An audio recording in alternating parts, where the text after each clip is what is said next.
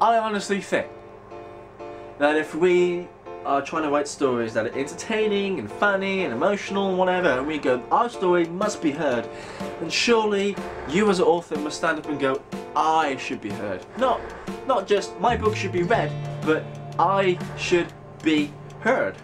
Why not?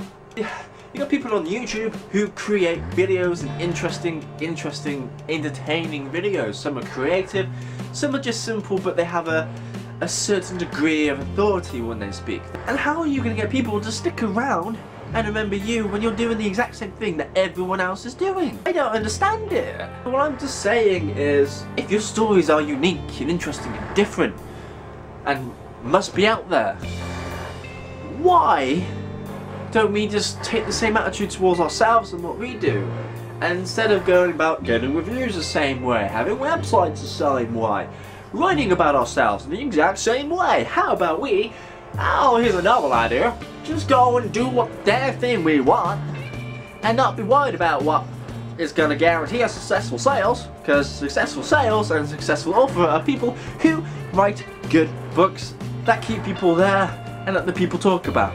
The way you do that is to keep them reading to the end, and not everyone is going to market your book for you and tell their friends and get their friends to buy, because the amount of times I've been told to read Fault in Their Stars and I haven't even read it yet is ridiculous. So I've been Procrastinating Writer, otherwise known as James Edwards. I hope God this comes out in editing, because that audio right in the background is really distracting. But you lot take care, thank you for being around, please stick around for everyone else. I will be doing more videos on my channel, although they won't be weekly, because for God's sakes that'll drive me insane.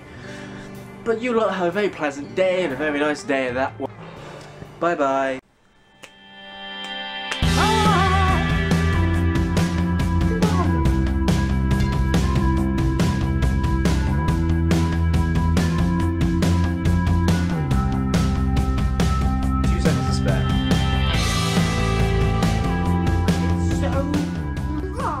Hope you have a good day, and after this I do need a hug.